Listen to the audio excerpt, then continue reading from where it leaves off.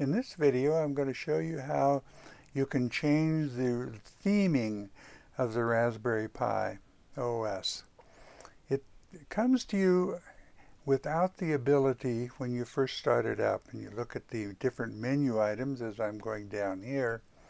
You're not seeing any choices to really change the theme or the way the windows and everything look. If you know anything about Linux, you can make a Linux desktop look like anything you want it to look like.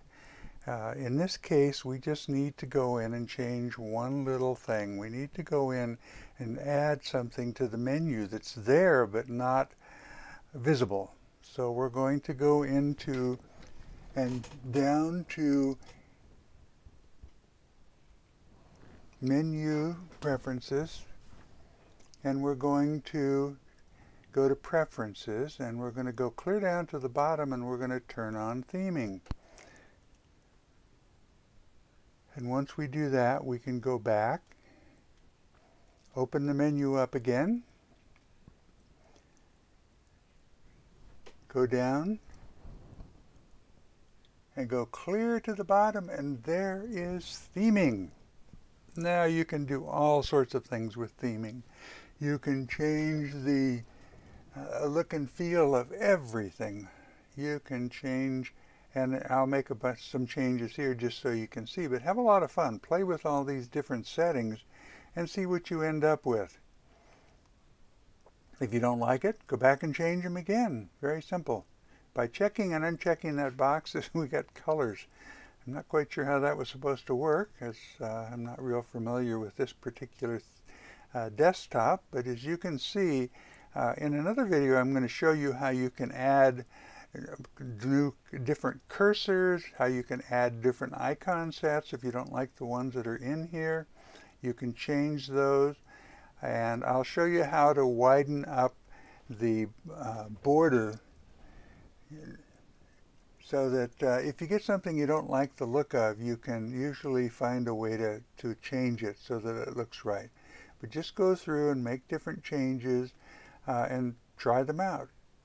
Now, as you've probably remembered or you have noticed, there are other things you can do to change the look and feel in your Raspberry Pi desktop.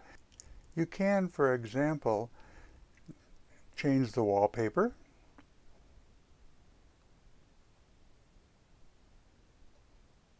Change where the menu bar is. You can move it from the top to the bottom.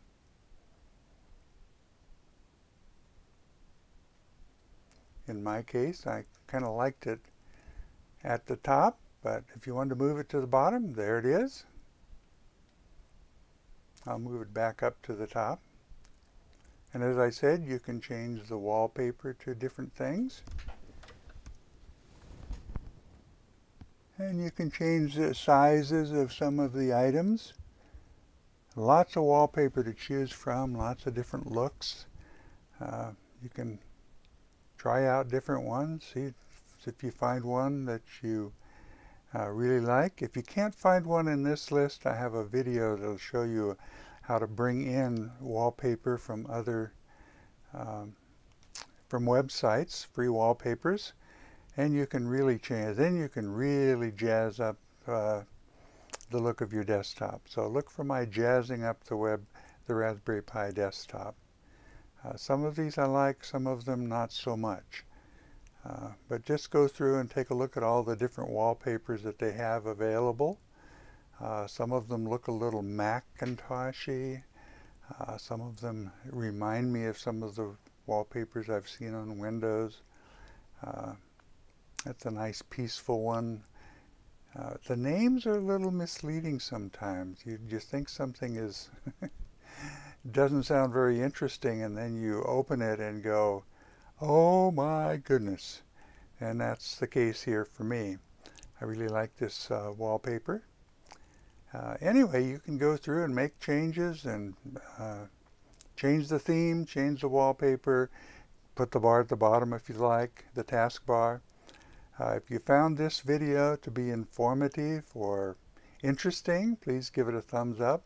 If you'd like to see more videos about the Raspberry Pi, things you can do to it, Please stay tuned. If you want to hit that little bell icon, you can do that. But in the meantime, this is Ken, W6BZY, bidding you a good day.